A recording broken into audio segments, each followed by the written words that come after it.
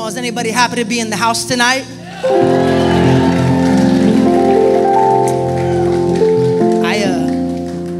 First of all, I want to say thank you for that moment where you guys prayed for me. I was in Dallas, Texas yesterday. Shout out to Dallas. Anybody from Dallas? Okay. Shout out to Dallas. And I was in Dallas, Texas yesterday, and I was talking to some friends, and they were asking me, what is the best part about SEU, man? Is it the chapels? Is it having SEU worship? Like, what's the best part about SEU? And without even blinking, I said the best part about SEU is the people. It's the people. It's the community that we have. And I want you to know that it's an honor to serve, but at the same time, I have fallen in love with this community. Some of you I've gotten to talk to more than others, but whenever I see you in Portico or walking down El Prado, or I see you in the DSF office or by the mail room, just want you to know that every time I see any of you, it just fills my heart with joy. And I am honored to be a part of this community, and I love you guys so much. And so just know that. Welcome to the house, y'all. Here at the house, we are that loves. And so if you're here as a guest on the Monday night, maybe from a local college, maybe from the Lakeland area, maybe you drove from Orlando, I don't know where you're from, but I just want to encourage you that we are glad that you're here. Can we get it for all of our first-time guests that are in the building tonight, y'all? Tonight we are continuing with a series that my friend Grant Skeldon, can we get it for Grant Skeldon, everybody, for that word last week? Killed it. And last week, my friend Grant started a brand new series called Knock Knock. Knock Knock. Knock Knock. Whoever can send me the best knock knock joke in my DMs tonight, I will give you $20 next week. Knock Knock. Who's there? That's the name of our series, and it's a series about identity. Because right now, in our world, the question that people are asking is not what should I do, but who should I be? And in this time, it's important to know who you are, because if you don't know who you are, you won't know what to do. And if you don't know what to do, you won't know where to go. So if you got a Bible, I want you to open up to the book of Matthew, chapter 16. Matthew 16:13.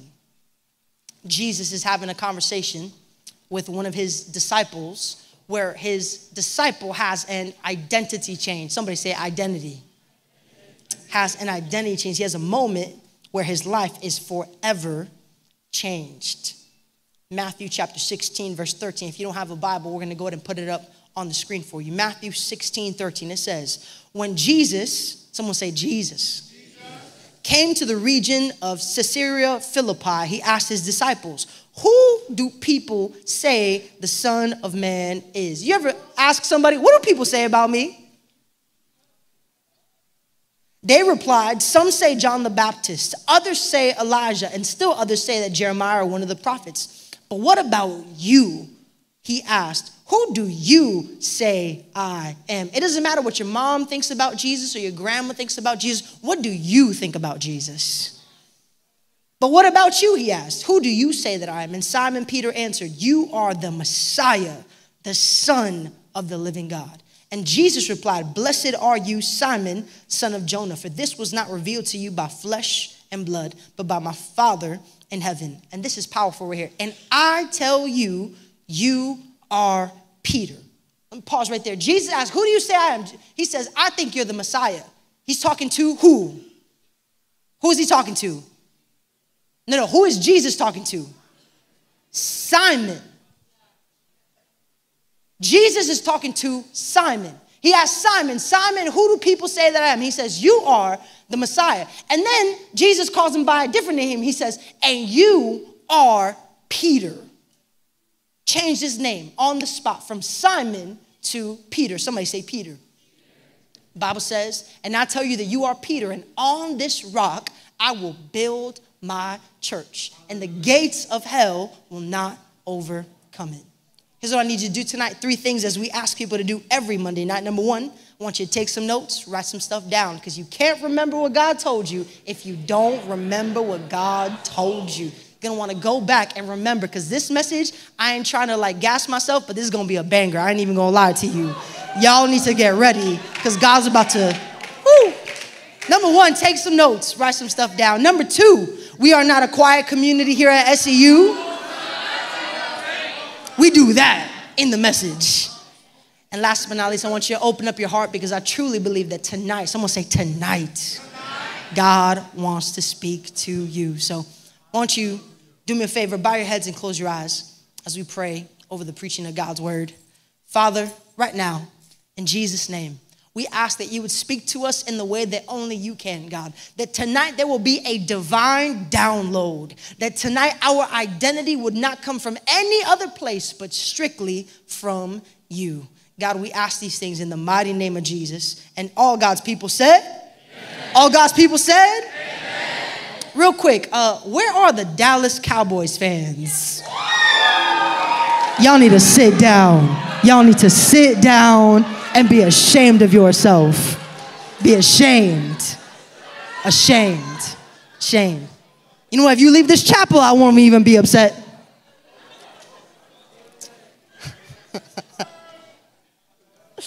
Real quick, I'm a very nostalgic person, okay? I love to go down memory lane. And as I was getting ready for this message, I was thinking about a time in my life. Normally in August, there's a buzz, there's an excitement because school is happening. And I remember that when I was in high school or middle school or even elementary school, I would get so hyped about going to school shopping. Anybody else or just me?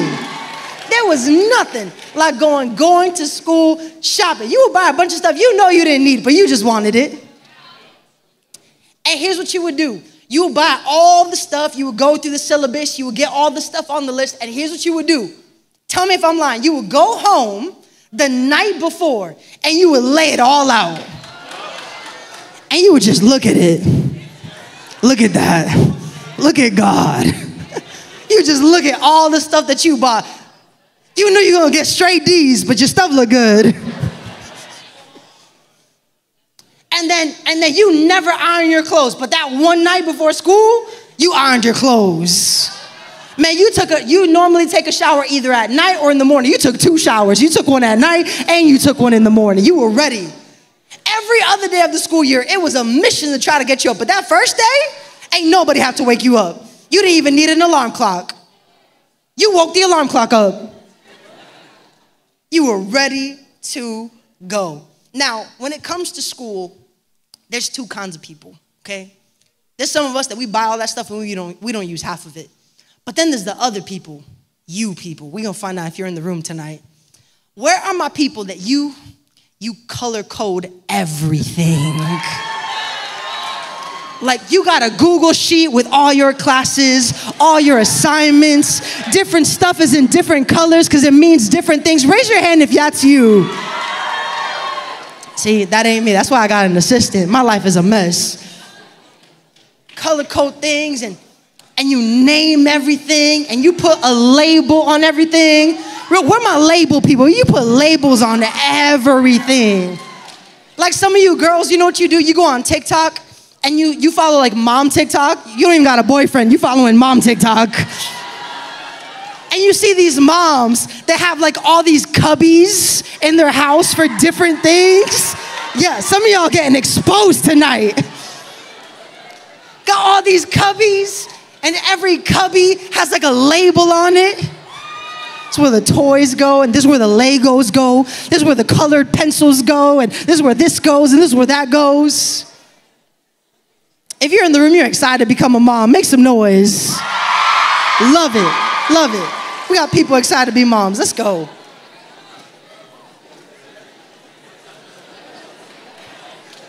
I love people who are organized. I am not a naturally organized person. It takes work for me to be organized. And normally, because I'm not that organized, I get very organized people around me. People who know how to organize things and file things and label things. Somebody say label. Taking notes tonight, I want to really talk about labels, but I want to speak from this thought. Who told you that? Who told you that? Writing down the title of tonight's message, I want to speak from this thought. Who told you that? And tonight, I want to talk about labels. Somebody say labels. See, if you're taking notes, a label is used to describe or ascribe value to something. A label is used to either describe or ascribe value to something. In life, a lot of times, people will put labels on you. And sometimes, you will put labels on yourself. Some of you are praying, God, I don't want to be like this anymore. I don't want to think like this anymore. I don't want to act like this anymore. I don't want to have relationships like this anymore. But the problem is that you are living your life through the lens of a label that was given to you. Because you went through a breakup, in your mind, you are unlovable. Because you made a mistake, not only did you make a mistake and you failed, but you actually see yourself as a failure. Some of us have fallen into the lie that what we do or what we have done is actually who we are. And what you've done is you've taken a moment and you've turned it into your whole identity. Like, have you ever talked to somebody that never got over the breakup? Don't look at them. Do not look at them.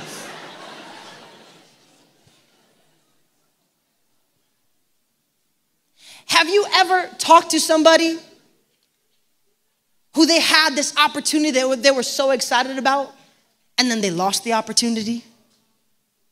And they've never gotten past that thing that they were supposed to do that they never got to do?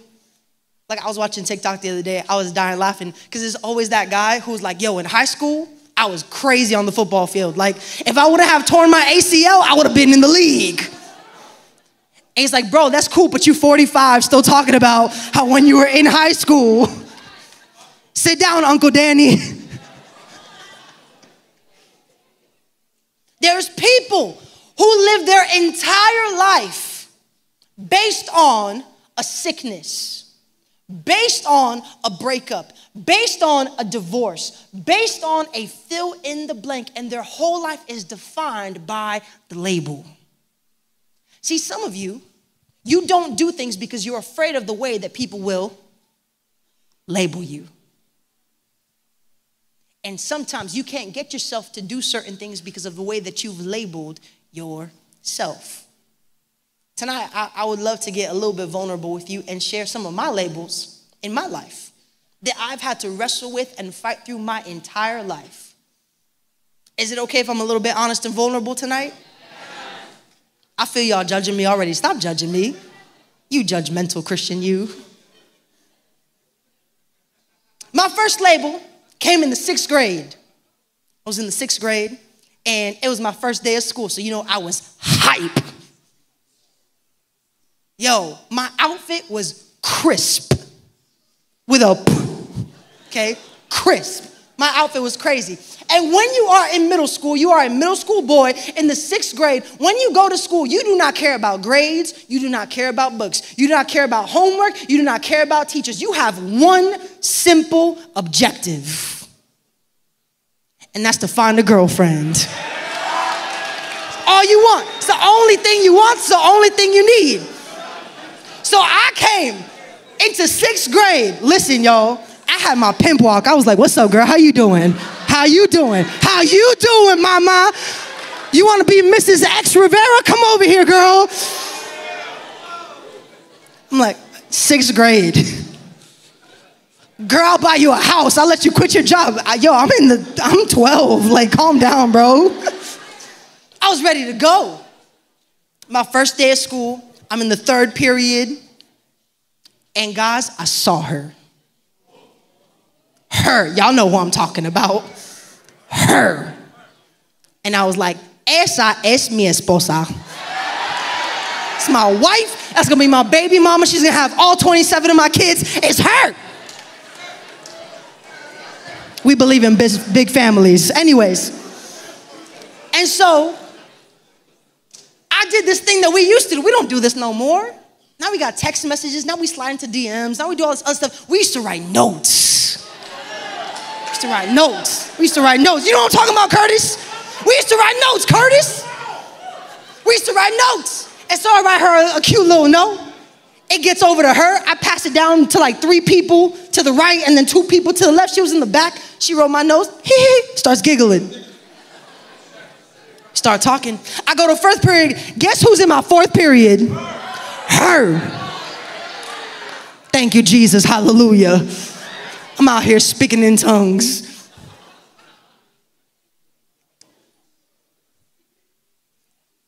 Fourth period. I send the note back. Comes back. I keep on writing. 5th period. Guess who I see again? Thank you, Jesus. Her. By 6th period, I knew she was my wife. God spoke to me. I got confirmation. I was prophesied over. I fell down at the service. It all happened. It all happened. So I was bold. I was bold. It was only the first day, but I was already in love. I had already named our 6 kids. So I sent her the note. Y'all know what I said. Will you be my girlfriend? Check yes, check yes. I didn't give no options. We ain't playing games, Curtis. Trying to put y'all on game. Don't give her options. If she don't want you, she just won't send the note back. Listen, man, shoot or shoot. Shoot or shoot. You got to shoot your shot, y'all. I need a man in here to receive that word. Shoot your shot. Anyways. But girls, help me out, though. Give him like a look. Give him something, anything. Anything. My brothers are starving out here. Anyways.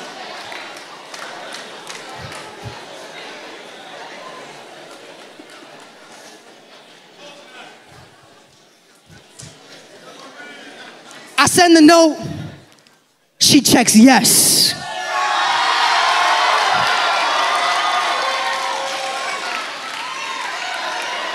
Check yes. Tuesday, I was walking on clouds. Wednesday, I was singing love songs. Thursday, I bought her flowers. Friday, I paid for her lunch. But then Friday afternoon came.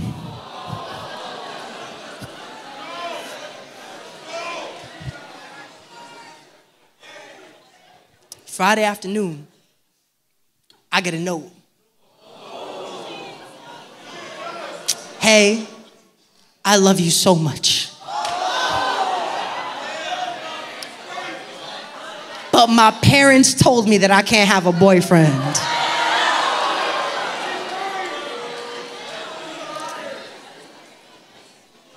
But you know what? Listen, my mama raised me right.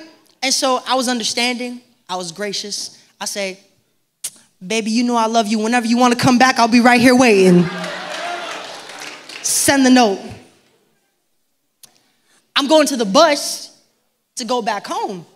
And I run into her best friend. No, hold on. I ain't like that. Calm down. If you move that quick, that says something about you. But listen. Listen. I bumped into her friend and I said, hey, I don't know if you heard about me and homegirl, we're not together no more. And her parents, they said that we couldn't be together. And she said, her parents? She looked me dead in my eye and she said, her parents, she broke up with you because she thought you were ugly.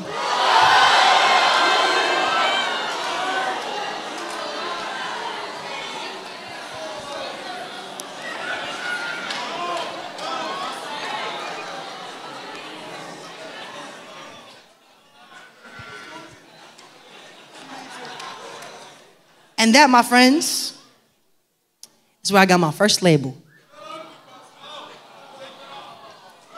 Ugly. He's ugly. My second label came in the 8th grade. I I wasn't real good with school. And so if you struggle with school, I have compassion for you. You got this, push through. But I was not good in school. I was on the D's get degrees train. I was just trying to pass.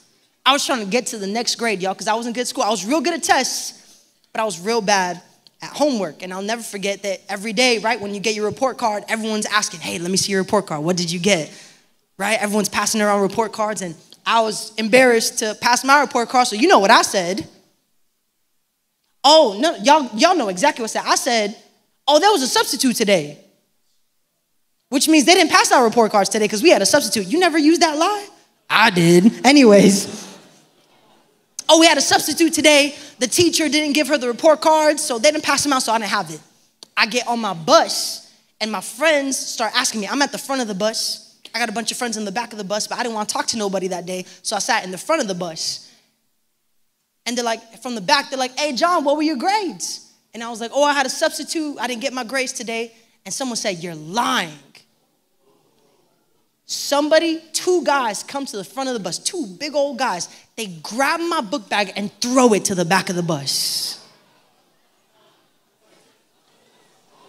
I know some of y'all are like, that's a fight on my block, but there was like 10 of them and one of me. They grab my book bag, they open it up, they pull out my report card, and they start passing it around the bus. And then it got to this one girl. She starts reading them out loud to the whole bus. Social studies, D. English, C. And she goes down the list. And at the end, she finished.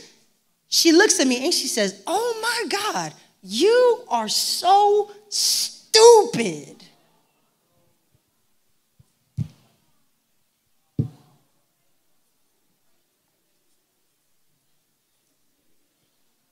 And that, my friends, is where I got my next label. I'm stupid. So not only am I ugly, now I'm stupid and ugly. Right? I'll give you one more because I could be here all night. I remember when I was a freshman in high school, I tried out for the basketball team. I love basketball. Basketball is the love of my life. I love basketball with all of my heart. I'm one of those dudes, I'll stay up watching the West Coast games at like 10:30, 12 o'clock at night because I love basketball. Season's about to start. The Magic are going to be great. It's going to be a good season. But I love basketball, and I used to play a lot of basketball when I was a kid, and I was pretty good at it too. And so what I did was I tried out for the team, and all my boys are like, yo, you're going to get in, bro. You're going to get in. Like, we need somebody like you on our team, bro. You're going to get on the team. I said, all right. So I went to the tryouts, and I played. And you know how it works. After you do a tryout, outside the locker room, they put a paper with all the names of the people who made it on the team. I come over, and I'm excited. All my boys are hyping me up, and we all come together, and we look at it, and we're going through the names, and one of them gets picked up, and another one gets picked up, and another one gets picked up, and they all leave. And I'm just staying there looking at the paper, and my name's not on it. And then this senior guy walks up. He's on the basketball team, real cocky. He's looking at me. He's like, what you looking for? And I said, oh, I was trying to find my name on the list to see if I made the team. And he says, well, guess you're not good enough. And walked away. See, he thought he just made a comment, but what he didn't know is that he had just given me another label. Not enough.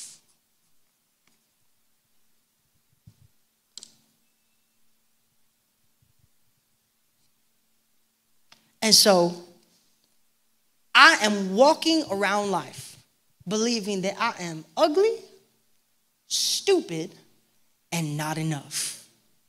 And those are only 3 of my labels. Rhetorical question that I would like to submit to you tonight. Do you think that these labels had any kind of effect on the way that I saw myself and the way that I lived my life? I want to ask you another question. You don't have to say it out loud. You don't have to say it to anybody else. You don't have to say it to me. Let me ask you a question. What labels have you been carrying? What labels have you been walking around with? That came from your parents, that came from your siblings, that came from your old best friends, that came from that previous relationship, that came from your teammates, that came in a locker room, that came in third period. What are the labels that other people put on you because of the mistakes that you made, or the things that you did, or the things you didn't do, because of the way that you dressed, or because of your height, or because of your weight, because of the way your hair looked, because of the kind of family that you came from, because you were rich or because you were poor, because you were smart or you didn't feel that smart? What labels have you been walking around with? Labels that people put on you, and what are the labels that you have put on yourself?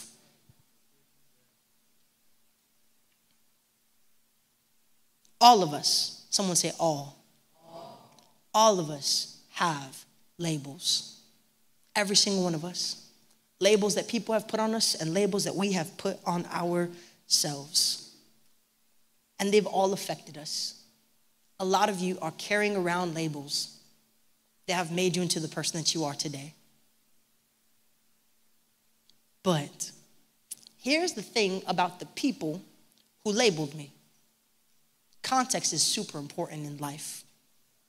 See, the people who labeled me had the ability to label me, but they did not have the right to label me.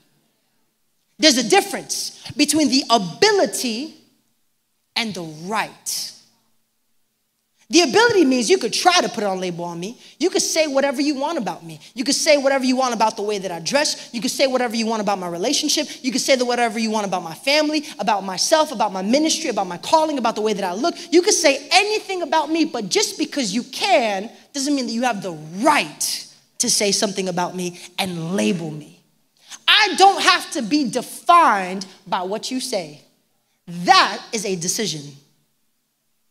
And the only way that you can make that decision is by recognizing who has the right to label you. Tonight, I would like to share with you that there are only 3 people that can label you. That can label anything, really. 3 people who have the right to label. Because these labels, I don't have to carry these. Because the people who gave them to me didn't have the right to give them to me. Y'all ready for this? I want to help someone today. I want to get real practical. There are only 3 people that have the right to label something or label someone. The first person who can label something is the maker of the thing. The maker. See, people have been arguing for close to a decade now. Who is the GOAT in basketball? Is it LeBron James? Is it Michael Jordan?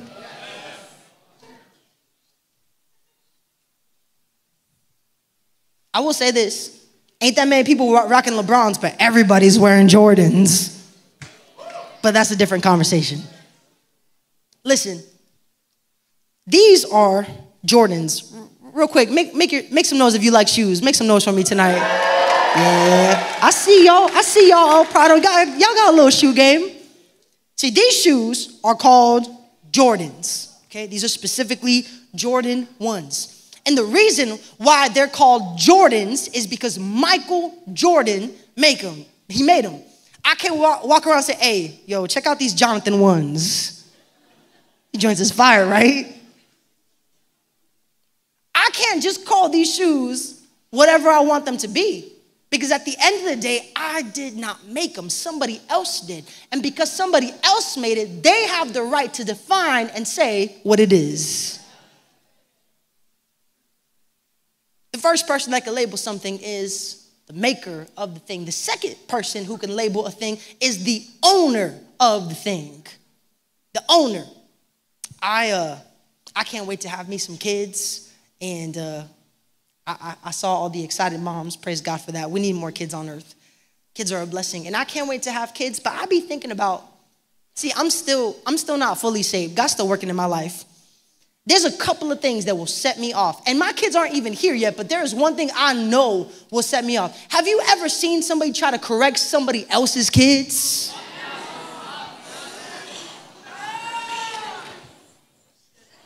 Bro, when I see people correcting somebody else's kids. Or one time, I saw someone spank somebody else's kids.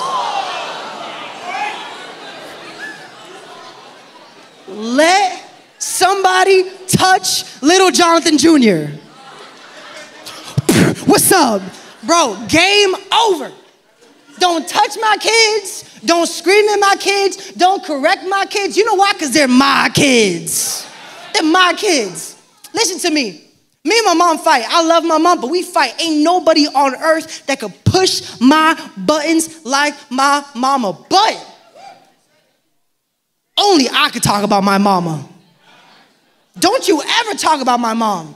Don't you ever talk about Damaris. First of all, because Damaris will cut you. That's one. But two, it's because it's not your mom, it's my mom. See, the maker, the owner, and this is the last one, the buyer. The buyer of something has the right to label it. I have a car. It's a little Honda Civic, real simple. But I don't know about anybody here, you have a car, but you name your car? I don't know why. When I met my car, it felt like a woman. My car was a woman. I just knew it. And I named her Shelby. I don't know why. But sometimes, after a long day, I'll be walking up to my car. I'm like, man, Shelby, it's good to see you, girl. How you been doing today, Shelby? I'll be talking to my car. If you walked up to my car and say, oh, you should name your car Sharon. I said, no, she has a name and it's Shelby. And I have the right to name my car because every month, guess who's paying for that car payment? Me. The only people who have the right to label something is the maker, the owner, and the buyer. Now look at me. All the people throughout your life who have labeled you, who have said things about you, who have tried to define and decide who you are and how much value you have. Here's what I can guarantee. Most of them do not fall into these categories. And none of them, listen to me, none of them fall into all three. There is only one person who can say, there's only one person who can look at your life and say, I made you, I own you, and I bought you. It's only one person who falls in that category. The Bible says, Jeremiah chapter 1, he's talking to Jeremiah, and he says, Jeremiah, I knew you in your mother's womb, and I knit you together, and I called you by name. Listen to me, God made you. He loves that big head you got.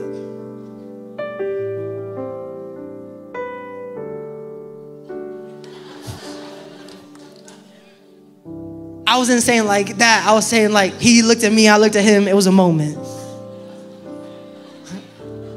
He loves. He made you on purpose. The way he made you. Gave you gifts and talents and a personality. He made you the way that you are.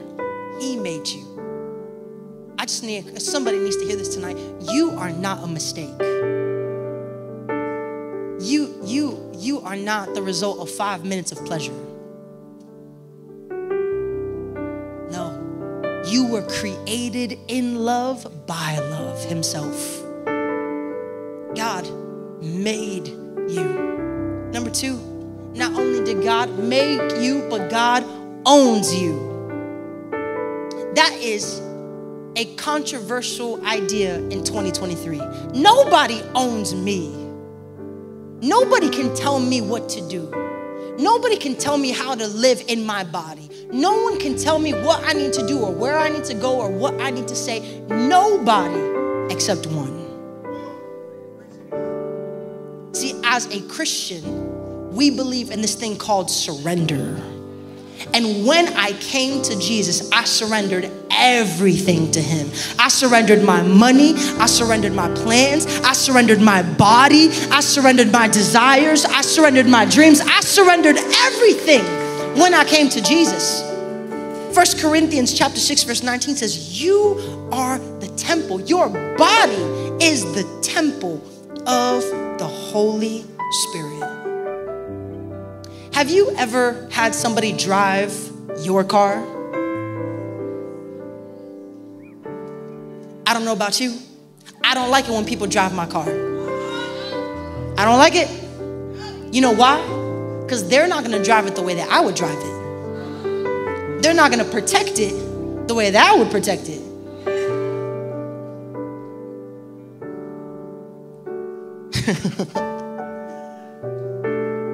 Listen, you live your life differently when you know that your body doesn't belong to you. When your plans don't belong to you, when your life doesn't belong to you, you live differently when you know that your life belongs to God, because he owns you. And you know why he owns you? Because he bought you. See, the verse right after that verse in 1 Corinthians chapter 6, 19, everyone loves to talk about that. Your body is the temple of the Holy Spirit. You need to protect it. You need to keep it pure. You need to do this. And sometimes that within itself is not enough motivation. But you know why you should do it? Because the verse right after says this. It says, your body is the temple of the Holy Spirit. And then right after that, it says, and you were bought at a price. You were bought at a price. What was the price? How much did God pay for you? Listen to me. Heaven went bankrupt so that God could save your soul. So whenever you feel like you are not valuable, whenever you feel like you do not deserve love, that you are not worthy of grace and mercy, when you feel like you are not valuable and you are not deserving, here's the thing that you need to know tonight, is that your worth was already determined at the cross. That when Jesus Christ died on the cross for your sins, here's what he's saying: you're worthy, you're valuable, you are loved.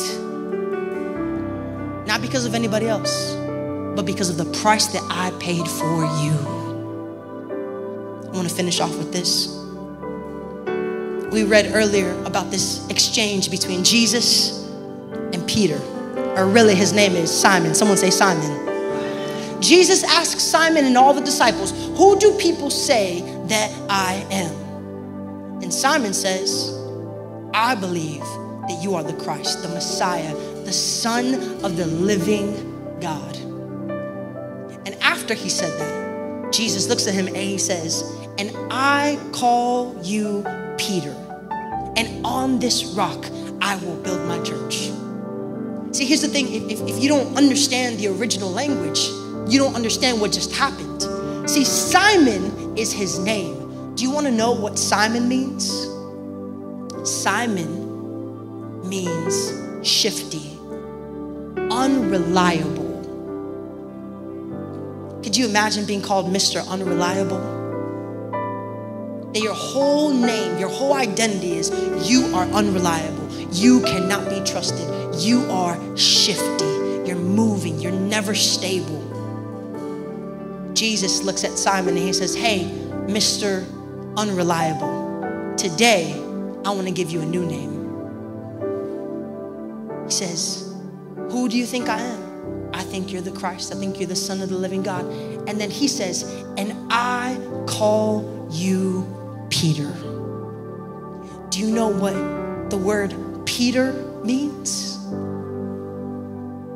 It's not the same as Simon. It's actually the opposite. See, Simon means shifty, moving, unreliable. Peter stands for unmoving, the rock. What Jesus is telling Simon in this moment, and I believe what he's saying to all of us tonight, is the way that you see yourself is not the way that I see you. The labels that you've given yourself are not the labels that I give you. The labels that people have put on your life are not the labels that I give you. No, no, no. You call yourself Simon, I call you Peter. You call yourself unreliable, I call you a rock. The labels that people have put over you tonight, I'm ripping them off. I'm taking them off. I'm not going to allow you to live based on your past and based on your mistakes and based on your failures. No, no, no. Today, I give you a new name. Today, I give you a new identity. Today, I want you to see yourself through a new lens. When I come to Jesus, I go from Simon to Peter. The problem is that some of us are still walking around calling ourselves Simon when God's already called us Peter. Some of us are still walking around stupid, ugly, unloved, forgotten, overlooked, undeserving, broken, failure. When God looks at you, he says, chosen, loved, forgiven, called, empowered, filled, son, daughter, king, queen. That's the way that I look at you. That's what I say about you. You need to get your ears away from man and say, heaven, what do you say about me? God, what do you say about me? What does your word say about me? What does the truth say about me? Not what man thinks, not what the enemy thinks, not what I think. What does God say about me? I ask you to stand up on your feet tonight.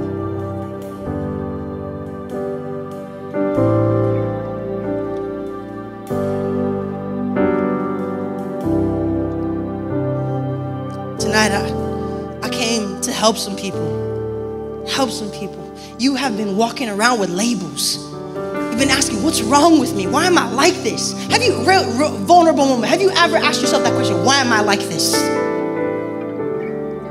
Put your hands down. You know why? It's 'cause labels. Some of them that you've carried even since you were a child. This is why therapy is so important. This is why you need someone to help you to walk through that process of digging and uncovering. Where does all this come from? But here's the thing. It's not just about knowing where it started. It's about stopping the belief in the label. And you know how you do that? It's by shifting your focus to believing something else. Saying, God, I believe what you say about me. I believe your truth. I stand on your word. I stand on your promise. There's only one person who made you. There's only one person who owns you.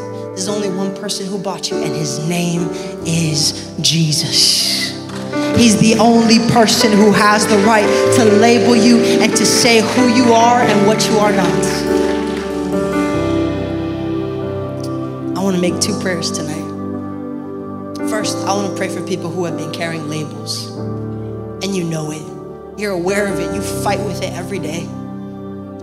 And the voice of the enemy and the voice of the accuser has been loud in your life and in your ear. And tonight you say, I don't want to live with these labels. I don't want to continue to see my life through this lens, and I want to put my focus on who God says that I am. That's you tonight. All over this room, can you just lift up your hands if that's you?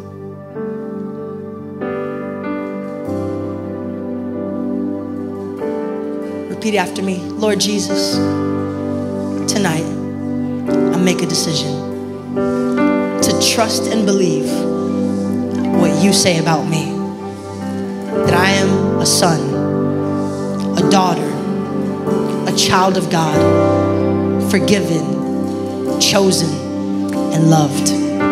God, help me to tune out every other voice that is not yours, and help me to believe what you say about me. Today, I receive your words. I receive my identity. I receive who you say I am. In Jesus' name, amen and amen and amen. In a moment, we're going to worship, and we're going to declare the goodness and the faithfulness of God.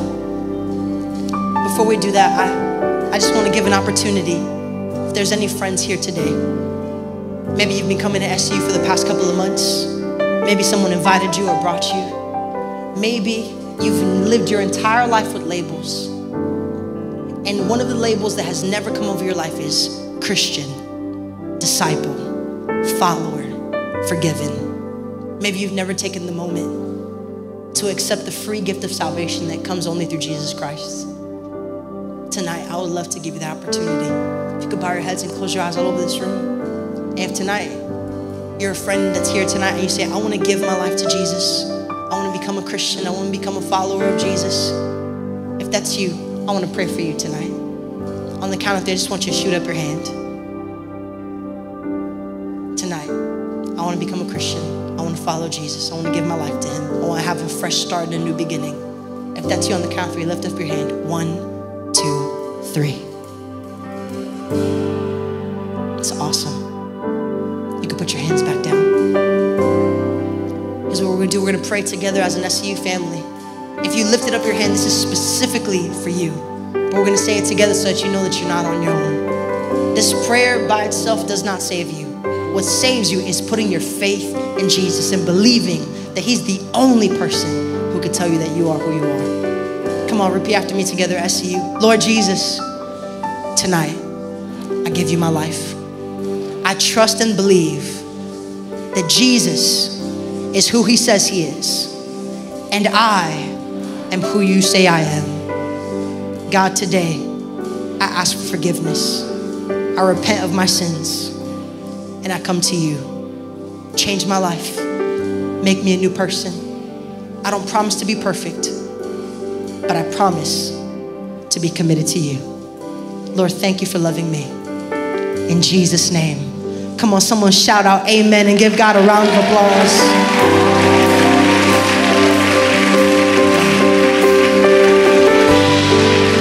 If you lifted up your hand tonight, I want you to know I'm so proud of you. After the service, feel free to come over to the corner if you want to talk to somebody about the decision that you just made. We'd love to talk to you. Here's the last thing before we go into worship, and I hope that it encourages you. See, Peter was asked, who do you think I am? Who do people say that I am?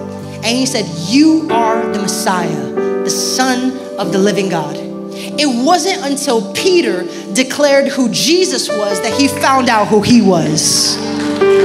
And that's why worship is so important, because when you lift up your hands and when you lift up your voice and you begin to declare who God is, it shows you who you are. It does something to you. And so all over this room, can you lift up your hands today? And here's what we're going to do. We're going to worship one more time with passion and with everything we got. We're going to declare the goodness and the faithfulness of who God is. And I believe that as we do that, he's going to continue to reveal who you are in his presence.